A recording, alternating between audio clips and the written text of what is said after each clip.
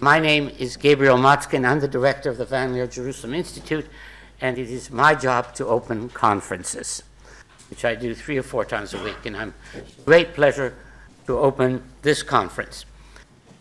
Why? Because when Michael Schäfer came and suggested it to me, I thought this was a wonderful idea, and I think it's something we don't do enough with, and we always need to do more, because we all think we know everything about democracy, and the truth is we know less than we think we do. Now, my first question to you is this, which is that is democracy a stage, or is it an end? In other words, it's somewhat, I think, naive to think that any historical regime endures forever. And if it doesn't, then we are invited to think what happens after democracy. And if it does, you know, do we get from democracy always to dictatorship? Is there another solution? Is there a model we don't know yet? Now, if you look at modern democracies, this is my second point, you will see that democracy survived in those places where the elites were democratic. If the elites were not democratic, it didn't help. Democracy is an elitist ideal. It could be, you could say democracy is egalitarian. No. There were many countries where you had mass votes, and all the result was that people like Mussolini or Berlusconi, or, well, I won't say he who shall not be named in the United States, were chosen. And all these people, if you look at them, you will see that in a situation where you have what the Germans would call halbgebildet, half-educated people, you often get a demagogic leader who manipulates democracy in favor of election.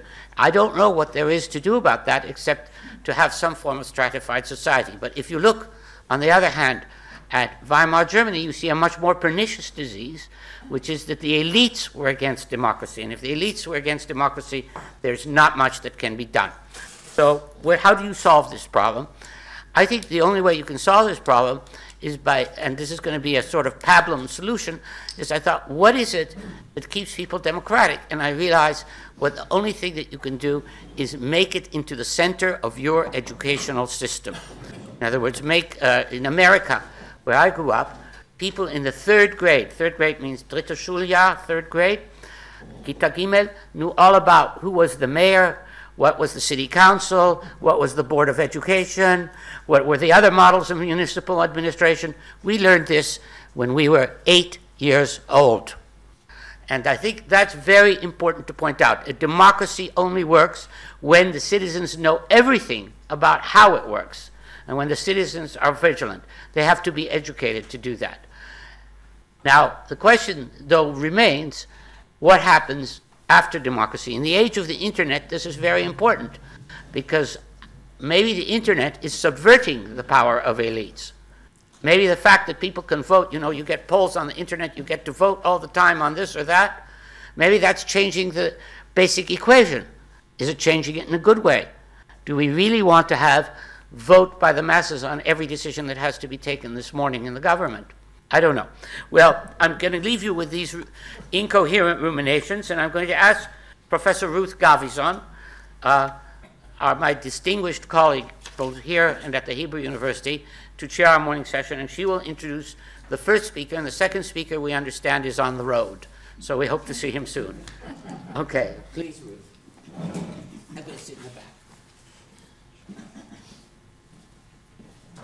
Morning to all. I'm very pleased to be here and open the first session of this, I think, extremely relevant and timely conference, because I completely agree with the general statement of the conveners of this conference that it is about time that we look at democracy more critically than we used to over the last 2 decades.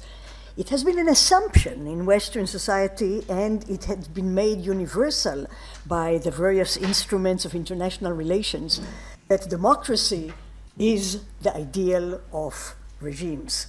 So we are monitoring and measuring the strength and the robustness and the pervasiveness of democracy as a form of government.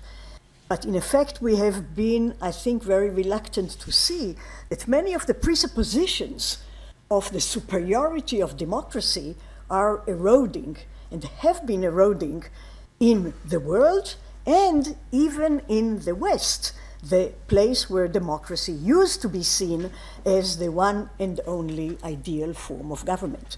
So I think that looking critically at democracy in the West is especially critical, and I don't need, I think, many supports for this, in addition to the Economist review of democracy today.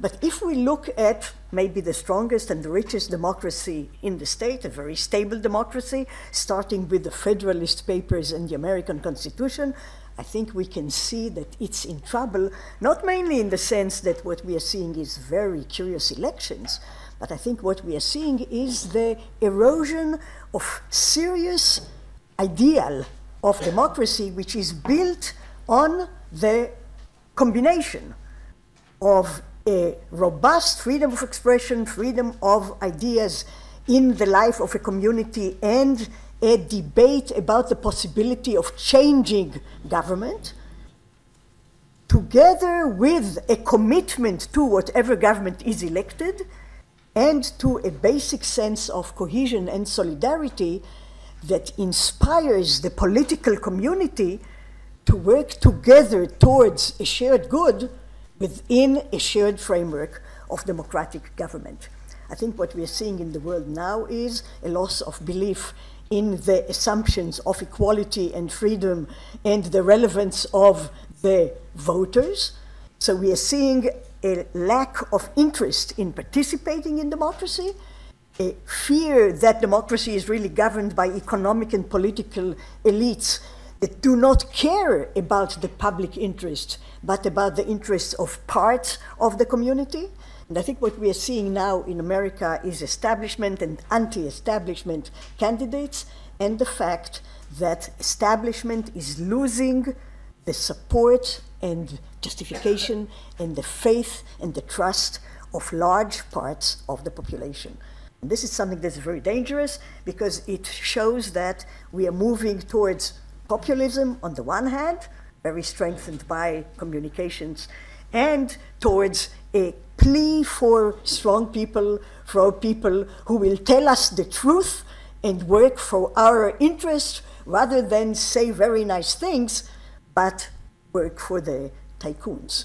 So I think this is a real challenge, and I think we need to look at the presuppositions of democracy. I still think democracy is a value, is an ideal, is very critical, but it needs much more justification and support and a look into its presuppositions than we have been giving it in the last few years. So I'm very, very happy to open the first panel of this conference. And I invite the first speaker, who is Professor Michael Schäfer, who is also the convener of this conference. He studied philosophy and history at the Free University Berlin, at the University of Amsterdam, was professor and Jean Monnet Fellow at the European University Institute in Florence, and professor of political philosophy at the University of Amsterdam, University of Utrecht, and at the Amsterdam Institute for German Studies. He's a visiting professor at the University of Haifa, the Hebrew University in Jerusalem, Venice International University, and University of Milan. He's a fellow of the Netherlands Institute for Advanced Study in Humanities and Social Sciences, and at the Royal Netherlands Academy of Arts and Sciences, and the Netherlands Organization for Scientific Research. So you see, this is a very distinguished and prolonged career. He was the guest of the president of the Berlin Social Science Center. He's a member of Executive Board at Society European de Culture in Venice, member of the Expert Committee of European Affairs and International Relations, German Social Democratic Party in Berlin. He recently has been working as an expert for the European Commission Erasmus program, The Hague and Brussels. Professor Schäfer, please. Okay, thank you very much. May I change the computer there?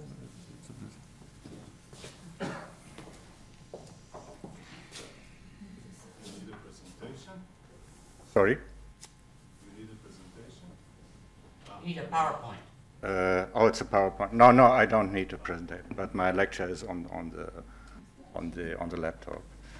But I can do it from here. First of all, My many thanks go to the very beautiful Van Leer Jerusalem Institute. It's a very nice place, and it's an honor to be here.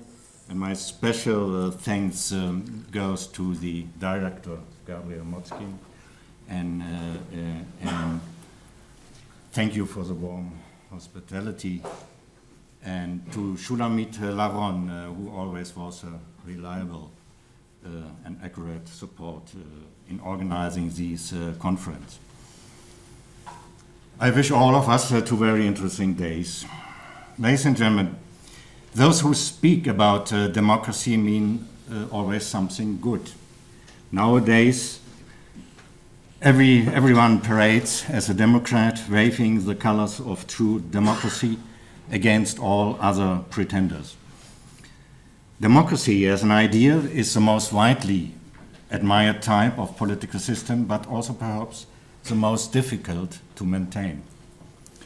Political regimes of all kinds throughout the world describe themselves as democracies, and democracy has become the fundamental standard of political legitimacy in the current era. However, historically, this is not evident. Democracy was and is a contest concept, at least as controversial as the concept of liberty. Democracy is strong in quantitative terms in the number of democracies in the world, but weak in qualitative terms in how well those democracies perform. Democracy in literal terms means nothing other than the rule by the people. And this is the message of people all over the world who are fed up with repressions and corruption, or those, as nowadays, who try to introduce a nationalist or populist conception of democracy in which the people is described as a homogeneous ethnical, cultural, or religious community. The term democracy derived, as everybody knows, from the Greek word demokratia, the root meanings of which are demos, people, and kratos, rule. But doubts about democracy viability go back to Aristotle, who regarded it as inherently unstable because of democracy's concept of equality, which may not act in the best interests of the Greek city-states. So in fact, the very strict concept of democracy itself is morally empty. Suppose elections are free and fair and those elected are racists or fascists, said the former American diplomat Richard Holbrooke about Yugoslavia in the 1990s. And he continued, that is a dilemma, unquote. Indeed, it is. And Europe in the last century often was confronted with this dilemma, as Carl Schmitt stated in his book Die geistesgeschichtliche Lage des heutigen Parlamentarismus, already before Hitler became Chancellor of Germany. He wrote, Bolshevism and fascism, by contrast, are like all dictatorships, certainly anti-liberal, but not necessarily anti-democratic, unquote. Yes, unfortunately, Nazism triumphed at the end of the Weimar Republic, not despite the democratization of political life, but because of it. Thus was John Adams, governments produced by elections may be corrupt, short-sighted, irresponsible, dominated by special or ideological interests, are not capable of adapting policies demanded by the public good. These qualities make such governments unwanted, but they do not make them undemocratic. Thus was John Adams, America's second president, right when he once pronounced that democracy murders itself and that there never was a democracy that did not commit suicide. Fortunately, Adams, for the time being, was wrong. Democracy, at least the Western type, was a great victor of the ideological clashes of the last century between fascism, communism, and liberalism.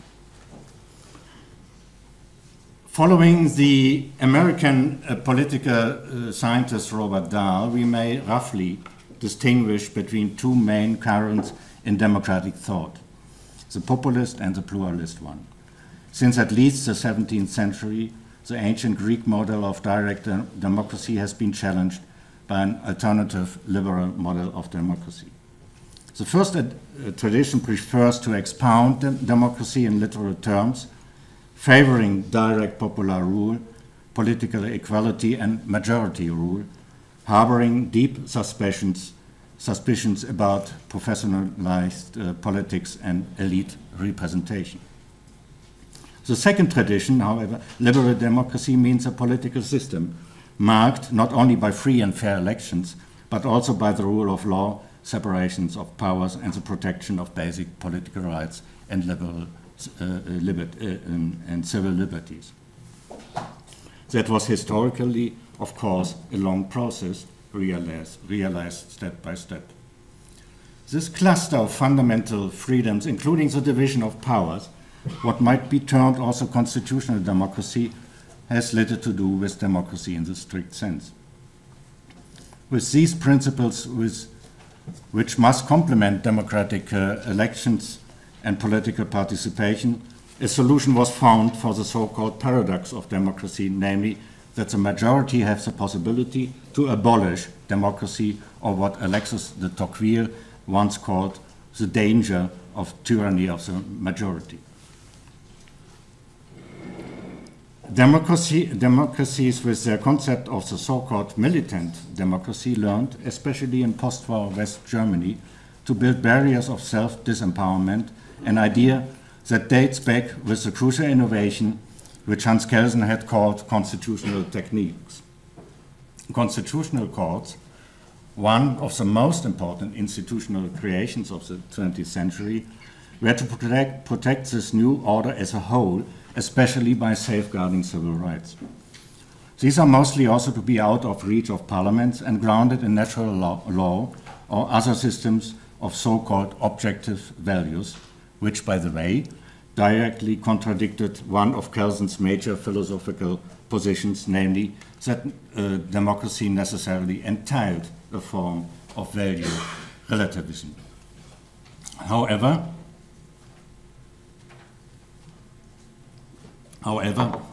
Kelsen defended judicial review as a necessary supplement of checks and balances. He did not concede that it might be inherently undemocratic, as many opponents were to claim. In the early 1930s, in a major controversial dispute with Carl Schmitt, Kelsen concluded that only such a court could be the ultimate guardian of democracy. Constitutional courts were therefore also instrumental in the rise of militant democracy after the Second World War, a concept that had been first defined by the German exiled political scientist Karl Löwenstein in 1938, at the time when one European country after another had been taken over fascist or authoritarian movements using democratic means to disable democracy. Löwenstein had argued that democracies were not able of defending themselves against such movements because they had no proper intellectual content, and with which democracies could never compete on its own terms. Consequently, democracies had to take legal measures against anti-democratic forces, such as banning parties or restricting the rights to assembly or free speech. As Löwenstein concluded, fire should be fought with fire, and that fire, in his view, could be lit only by a new disciplined democracy. Although militant democracy was, or wehrhafte Demokratie, was most pronounced in West Germany, the imperative of democratic self-defense became widespread across Western Europe. For example, in Italy, the Christian Democrats sought to establish a protected democracy, una democrazia protetta, that was to restrict civil liberties but also was to justify electoral laws benefiting major parties. Once more, the theory and the reality of militant democracy differed markedly, and the concept of a militant democracy has to learn to deal with the paradox that it has to fight its enemies without becoming similar to them. Despite these inherent failings of liberal democracies, democracy and liberty has become merged over the last half century in Europe and other parts of the Western world.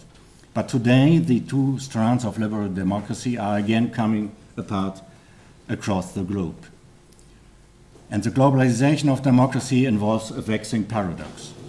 The apparent moral attractiveness of democracy has been recognized by either governments or their opponents with almost every state, but there's less widespread enthusiasm for the liberal principles which in Western states underpins the practice of democracy, at least on paper.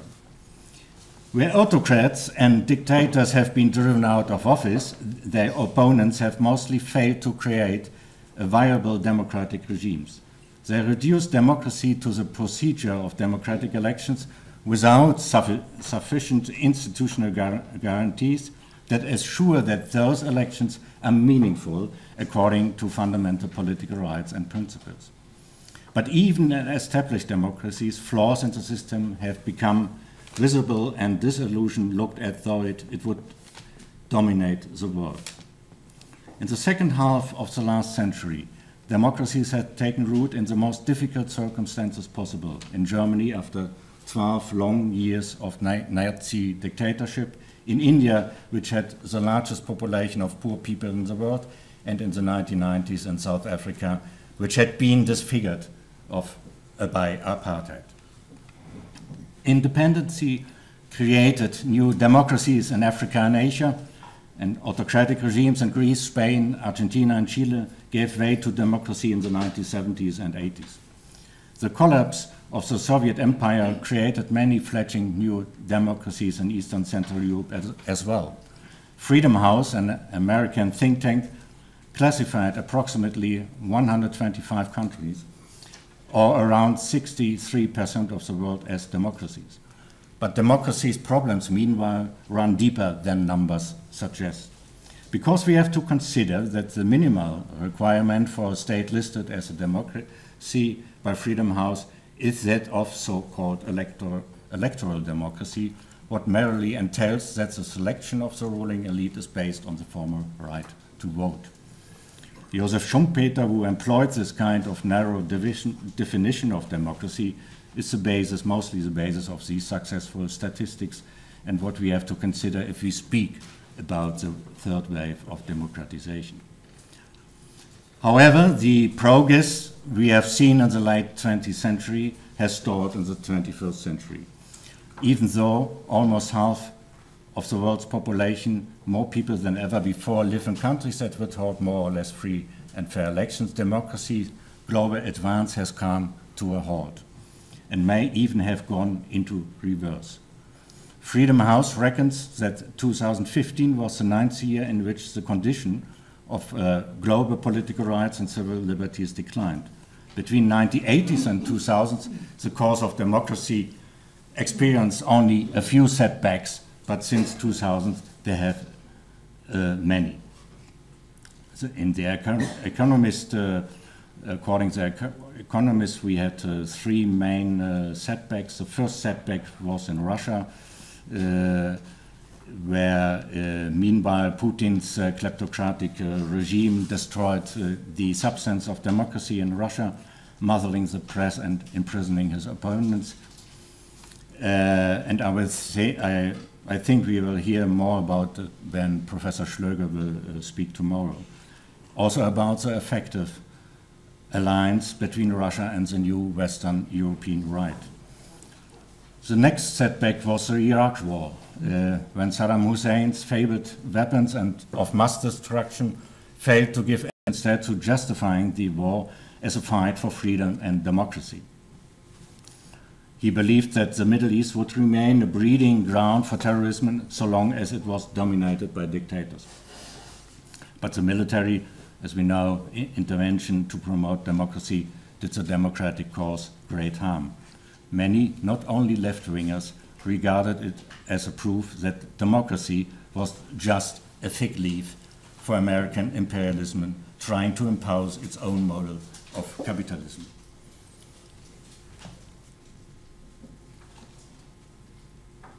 But instead, a third setback was Egypt. The collapse of Mubarak's regime in 2011, after huge protests, raised hopes that democracy would spread in the Middle East. But the enthusiasm soon turned to despair.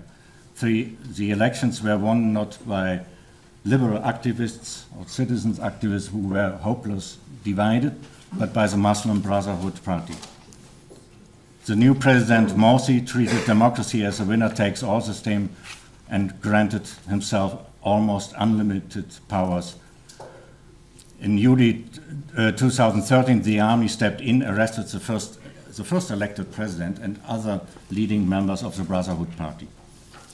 Along with civil war in Syria and anarchy in Iraq and Libya, this has dashed the hope that the Arab Spring would lead to democracies across the Middle East. Only Tunisia can set a strong positive example for the region as the only full-fledged Arabic democracy. Meanwhile, some recent recruits to the democratic camp or other countries in the Middle East have lost their glamour as well. Since the introduction of democracy in 1994, South Africa has been ruled by the same party, the African National Congress, which has become more and more self-serving. Israel, which is seen as the only democratic regime in the whole Middle East region, surrounded by autocratic regimes, is confronted more and more with the contradictions between the Jewish Zionist character of the Israeli state and the treatment vis-à-vis the Arab fellow citizens on the one hand, and the growing inequalities of income and property also among the Jewish population on the other. Turkey, a key partner of the European Union and the NATO, which once seemed to combine moderate Islam with prosperity and democracy, is descending more and more into corruption and autocracy. Erdogan's regime is trying to destroy the substance of democracy, muzzling the purse, trying to do so also abroad, and stepped up its yelling of human rights activists, journalists, and other perceived enemies. All this together demonstrate that building the institutions needed to sustain democracy is very slow and difficult work indeed, and has dispelled the once popular notion that democracy will blossom rapidly once the seed is planted. Although democracy may be a universal aspiration, as many from the West insist, it remains a culturally and historically rooted practice. But what we may call the heartlands of actually existing liberal democracies, recession, austerity, and a declining productive economy have challenged the legitimacy of political institutions in the West as well. In the eyes of eminent political social scientists, the main threat of democracy is today's finance capitalism, which increases the inequality of incomes, assets, and of properties on the one hand, and the decline of political participation on the other. Wolfgang Merkel from the Berlin Social Science Center believes that the growing socio-economic inequality has negative effects on voter participation, which is declining in many countries, including Germany, and is in a socio-economic term highly selective. Heinz Bude, a German social scientist, detects in Germany an increasing level of exclusion of the lower third of the demos from participation and an inferior representation of their interests. New or direct forms of political participation, such as NGOs, referenda, or citizen councils, are socially much more selective than the ailing institutions of representative democracy. The British political scientist Colin Crouch holds that we live in a post-democratic age in which democracy has largely lost its former substance. According to him, we are dealing with to some extent, careless surrender of the state's capacity to regulate and intervene in an economy that creates inequality, democratic principle of political equality. The German social scientist Wolfgang Streeck observes only democratic facades, which deprives parliaments and national governments of some of their previous power. Last but not least, Chantal Mouffe, a Belgian political scientist, believes that in Europe today our priority should be to revive the left-right confrontation and to create the condition for an, what she called agonistic democracy. And contrary to those who argue that the solution to our dilemma resides in the establishment of a cosmopolitan post-national world order, which she sees as a political illusion, MOVE is convinced that what is required is the development of a pluralistic world order in which the democratic idea can be implemented according to different contexts. Indeed, the Gesundheit. Indeed, the damages of today's dominant financial capitalism have tremendous impact. They contradict democratic expectations of fairness and justice, not just among mentioned political or social scientists and many other intellectuals, but also within the populations at large, which seem to be less tolerant vis-à-vis huge income and property inequalities compared with former times. Okay, I think I will succeed. It revealed fundamental weaknesses in the Western political systems, undermining the self-confidence that had been one of their great assets. Governments had steadily extended entitlements over decades, allowing dangerous levels to debt to develop, and politicians came to believe that they had tamed risk. Many people became and still become frustrated with the workings of their political and economic systems, particularly when governments bailed out bankers with taxpayers' money and then stood by impotently as bankers continued to pay themselves huge bonuses. Also, the European Union is not always a good example of democracy. The decision to introduce the euro in 1999 was taken largely by technocrats. Only two countries, Denmark and Sweden, held referenda on the important matter. Both, by the way, said no. Efforts to win popular approval for the Lisbon Treaty, which gave Brussels more power, were abandoned when people started voting the wrong way.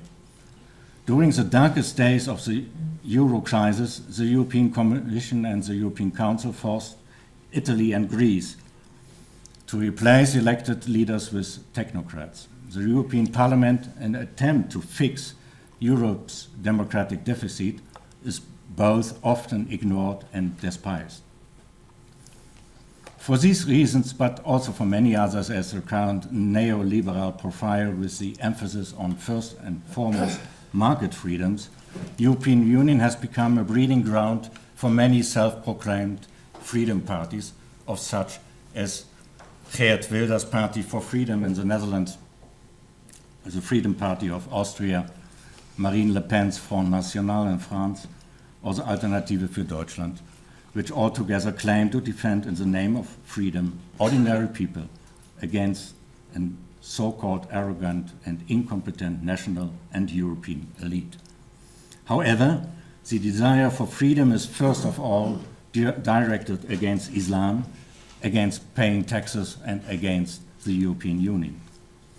In doing so, they demonstrate often only a minimal understanding of complex national and international issues and have no serious proposals for how to address them.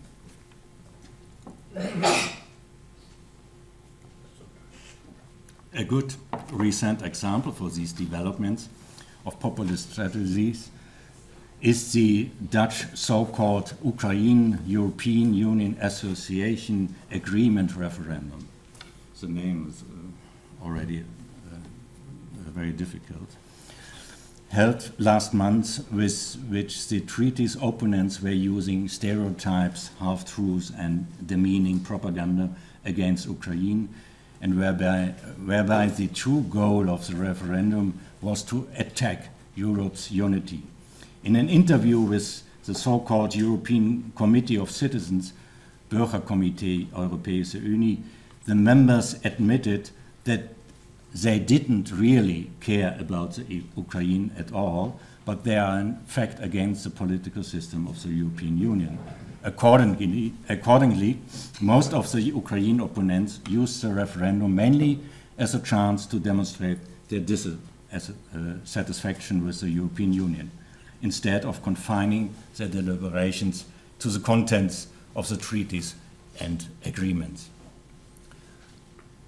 On the contrary, while such populist or protest parties or committees, citizen committees, generally defend the rules of the democratic game, preferring to win elections or referenda, parties such as Jobbik in Hungary, Golden Dawn in Greece, or the Slovak National Party remind us of fascist movements which tend to favor an overthrow of the democratic system, clearly flirting with the use of political violence. All in all, we have to state that an ambitious European transnational project, once designed to tame the beast of populism and right-wing extremism, is instead poking it back into life. To understand these developments, we have to recognize that since the dawn of the modern democracy in the late 19th century, democracy has expressed itself through nation states and national parliaments. But this arrangement is now under assault from various sides. During the last decades, we have seen a weakening of national parliaments because the democratic process is superimposed by structures of transnational governance, which has changed national politics profoundly. National politicians have surrendered even more power to unelected technocrats, for example, over global financial flows or to global markets, and might thus find that they are unable to keep promises they have made to voters during the national election campaigns. The number of countries with independent central banks, for example, which dictate economic and financial policy, has increased today from about 20 in 1980 to more than 160. International institutions and organizations as the World Bank, the International Monetary Fund, the World Trade Organization, or the European Union have extended their influence because there is a compelling reason for this. How can a single country deal today with global problems and global risks? In sum, globalization and transnationalization have strengthened the governments mostly at the cost of parliaments, which have lost some of their legislative powers. But what governments have gained in power vis-à-vis parliaments, on the one side, they have lost to the markets and financial actors on the other side. Taking these developments in account, there is no doubt that liberal democracy today faces serious challenges, especially in regards to problems of participation and representation. With regard to the electoral regime, we are confronted with the challenge that there is a moderate, as in Western Europe, or drastic, as in East Central European states, decline in voter turnout. While the gender gap is nearly closed, selectivity in terms of social class has considerably increased. So socioeconomic inequality during the last 3 decades has been transformed into a higher inequality of cognitive resources and political knowledge. The lower the political knowledge, the fewer voters are able to translate their interests in appropriate voting preferences. The more unequal a society, the more people are unwilling or unable to participate meaningfully in the context of elections. Also other forms of participation, such as referenda, are unable to stop this political exclusion. Since they are politically more demanding than voting, good examples are the Dutch European Constitution referendum or from 2005, or the already mentioned Dutch-Ukraine referendum, Dutch-Ukraine-European Union referendum, they often are socially even more exclusive. With regard to political rights, whose institutional core is the right to political communication and organization, we are confronted with a new constellation of the European party system, which has been changing in the last 2 decades profoundly.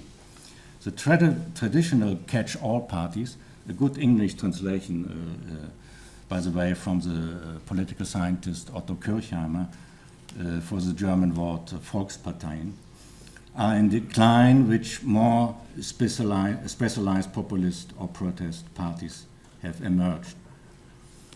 However, party membership and trust in political parties in general is declining across the Western world. For example, only 1% of British citizens are now members of political parties, compared with 20% in the 1950s.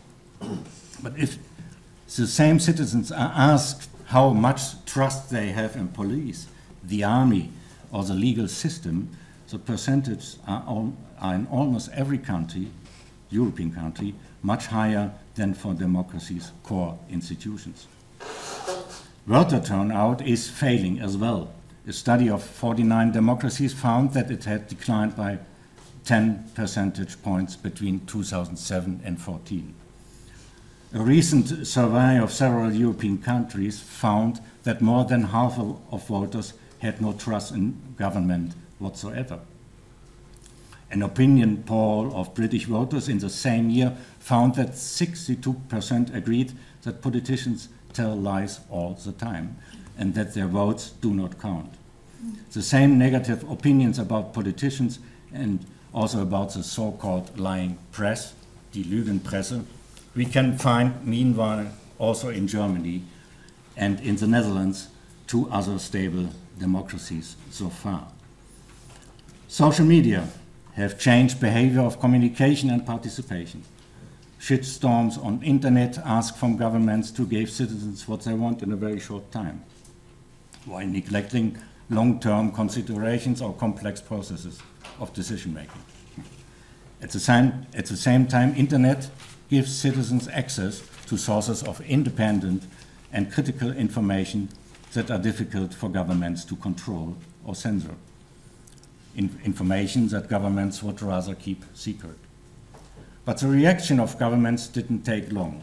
Restrictions on internet freedom have long been less severe than those imposed on traditional media, but meanwhile the gap is closing as government crack down on online activity. 2 minutes, okay.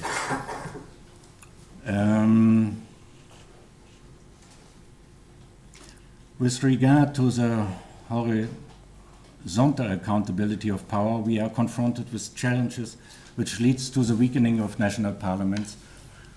Also, with regard to East Central European member states, the center-right Fidesz party pioneered a new European illiberal wave after the Berlusconi cabinets in the 1990s and Poland between 2005 and 2007. When the Fidesz party came to power in 2010, they limited the power of the Constitutional Court, pacted with cronies, and introduced a new constitution. So I have to finish. Also, another good example for this kind of illiberal democracy can we, of course, find in Poland. So we can say democratic development, like democratic culture, requires a considerable measure of balance between opposition and dissent on the one hand, and willingness to cooperation and to compromise, trust in fellow political actors, and respect for other interests on the other. But the longer dictatorships have been established in a country and have had the chance to influence the political culture of society, the more likely are defects in the subsequent democracy. Okay, we will come to a conclusion. Democracy seems to be inescapably linked to a permanent crisis, or at least to permanent challenges. This is true since the ancient writings of Plato and Aristotle. Many of the problems that democracy has experienced from the beginning are tensions that inhere in democracy's very nature, namely, first of all, the most basic tension between conflict and consensus. Democracy is, by its nature, a system of institutionalized competition of power. Without competition and conflict, there is no democracy. Hence the paradox, democracy requires conflict, but not too much. Competition there must be, but only within carefully defined and accepted boundaries. In other words, democracy implies dissent and division, but on basis of consent and cohesion. Cleavage must be tempered by consensus. However, consensus and cohesion are very fragile in an age of political and economic crisis, transnational governance and global protests. No one living in an established liberal democracy should be self-confident about the necessity of its survival. There's no automatic historical mechanism, no objektiver Geist in history in the meaning of Hegel's philosophy that creates regular progress or that prevents decay or backsliding.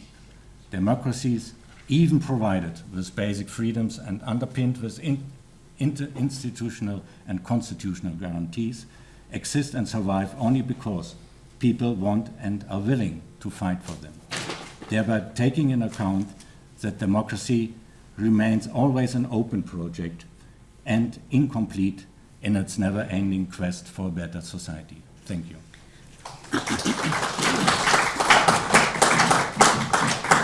I'm sorry that we have to cut some of the papers a bit short because we would like to have some opportunity for discussion. Obviously, the written papers that will be published will be full and will hopefully include some benefit from the short discussion that we are going to have as part of our conference.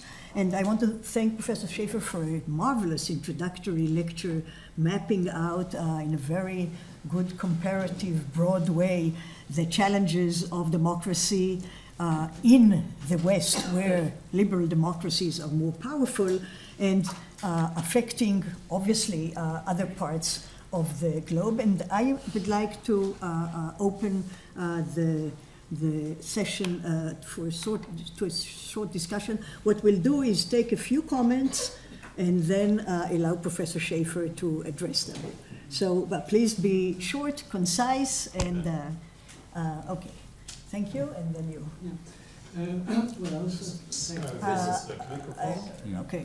I think you need a microphone. Well, also thank Professor Schäfer for describing the problems.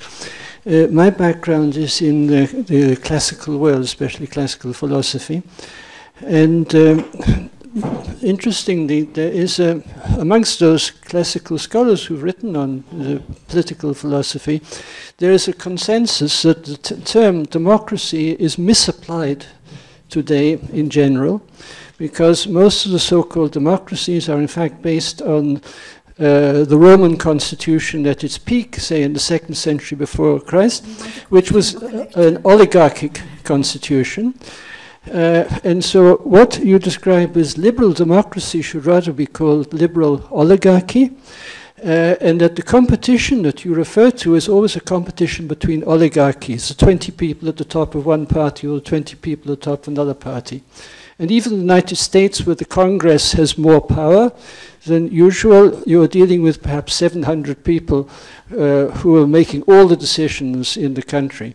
And once one realized one was dealing with oligarchy, we come back to the point of Dr. Motzkin, that the important thing is that the oligarchies should be well educated. And maybe one of the things being neglected in the attempt to democratize education and to get rid of elite schools and so on and so forth, and to downgrade elite universities, maybe this is something which lies at the roots of the problems you mentioned. Thank you. Thank you. Please. It is not well known that pirate ships were governed by democracies that sprang spontaneously.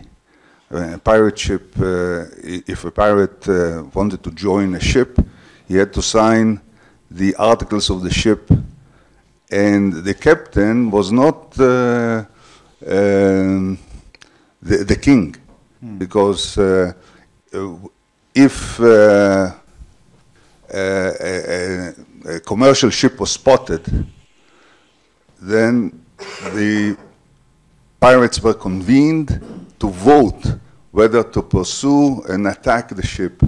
And there was also a division of power between the captain and the, how should I translate, Rav HaMalachim, okay? So, and it seems, this was... You know, they have a liberal concept of democracy, the division of powers. Yeah, that's right, yeah, yeah. Interesting. Yeah. If the captain wanted to punish someone... So the question is? No, it's not a question, Okay. It's a comment, as you allowed comments.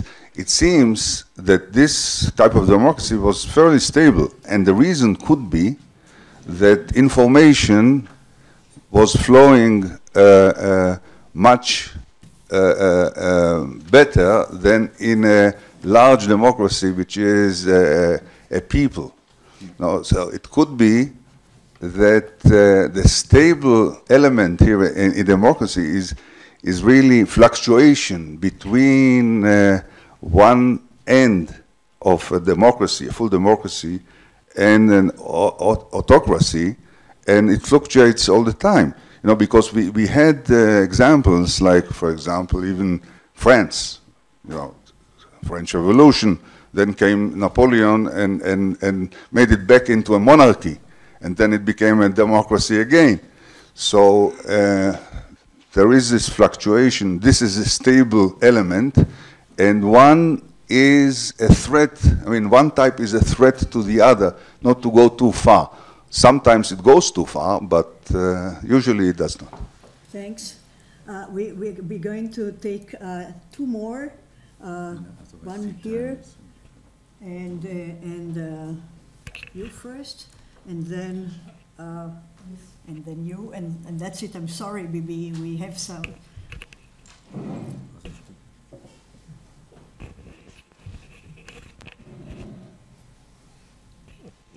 My name is Hajo Funke. I have a question or a small comment. If this is the case, what you described, the economic inequality and a centralized way of deciding in the EU, for example, and a kind of distant mentality to democracy, then I want to know where is the way out. Do you see chances to contain that? I agree with all your critics, but I want to hear something maybe utopian, but that can be a way out, be it in Israel or Europe or in Germany. And the last one, please. I have, excuse me, I have a practical question, a real question about what goes on around us today. Now, we're watching a situation where a party was elected as a major party in order to get the leadership, the government. It had to create a coalition. Now, the prime minister is prime minister, but the party doesn't get any of the important ministerial positions. Now, was that situation a case that you can define by the electoral process as a democracy? Thank you very much. A lot of questions. Now, the question was very simple. The people were, have elected according to a certain program, and the government is run by the minor parties. Fine. No. I want to add one general question to the discussion here. We talked about the distinction between procedural democracy and liberal democracy. And I would like to, I mean, this is in fact part of the problem of extending democracy from the West to other countries where they have maybe only procedural and not enough liberal tradition and things like that. I want to ask, what do you mean by liberal here? Do you mean liberal in terms of human rights, separation of powers, the rule of law? Or do you mean liberal vis-a-vis conservative? Because we see, I think, in the world today, both in the West and outside the West, a rethinking of the relationship between state and religion. And religion usually is seen as not a necessarily very liberal force. And the question of the introduction of religion back into state structure in the public realm is, I think, something that maybe we should think about when we think about modern challenges for democracy. So you have not a very long time to address all these questions. Well, to answer your question, because liberal, I'm meaning in the kind of liberal political philosophy with the political rights and civil liberties and so on. So that means a kind of neutral to other ideologies or religions, and that is the problem we can have when in a state, in a given state, religious is one of the main factors of political thinking in society or in government. About your question, I think I have to be short. Yeah, it's a good question, and you triggered a very weak point in my presentation, and I don't really have a solution for that. And that is, you can say your smaller community, or better democracy will function, and so on and so on.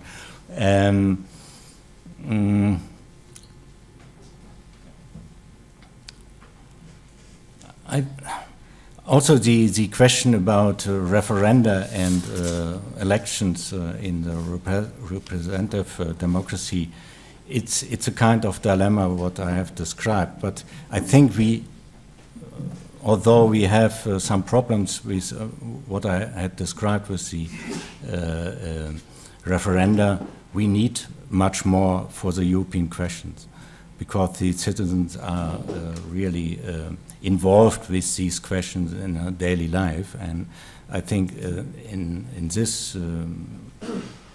the European question and the question of the European Union, it's necessary that we need much more referenda and very specific political questions. And I think about the euro, we needed a referendum. We had the need to ask citizens in Europe whether they wanted. Okay, that is a very short answer. Thank you very much for a very inspiring opening talk. And now